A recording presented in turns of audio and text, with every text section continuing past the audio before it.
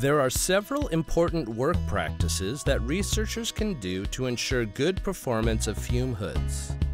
Fume hoods are checked and certified annually, and a sticker on the front should show the date of certification, along with the average face velocity measured during the testing. Each hood should also have a functional airflow monitor or alarm.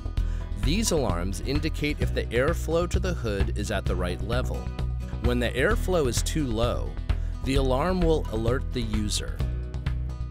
When this happens, the user should stop work, close the sash, and alert their manager and health and safety team.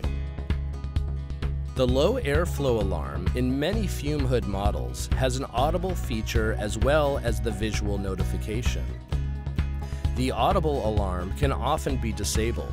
However, it can be reset. Keeping the alarm in an audible mode is a good work practice to ensure the user will realize there is a problem.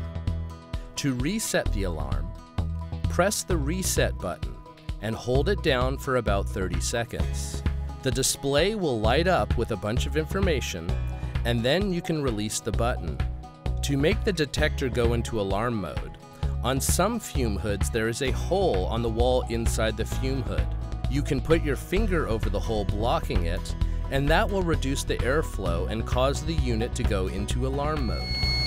For good containment of chemical fumes, the user should make sure the sash is at the proper height. Fume hoods have glass sashes that slide to allow access.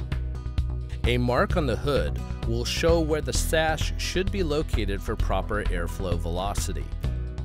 If the sash is too high, the air coming into the hood may slow to a point that the chemical vapors can leak out.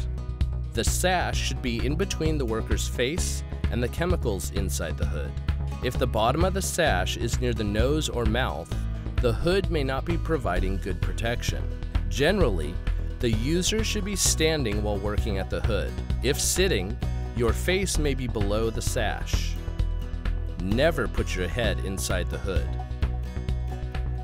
When the sash is lowered, the speed of the air entering the hood may increase, resulting in greater turbulence and potential for leakage. Many conditions can affect the efficiency and safe operation of a fume hood. The hood should be kept free of unnecessary items. Only those items required for the task should be inside the hood. Don't use the fume hood to store chemical containers. Keep the back vent free of items. Good hood performance requires that airflow moves evenly across the work surface. And keep the front of the hood clear too. Items too close to the front grille still can disrupt the airflow coming under the sill and potentially leak out of the hood. When you are finished with your work, remove those items that are not expected to be necessary for upcoming procedures. Wipe down surfaces when finished with your work. That way, the hood is clean and ready to go when needed next.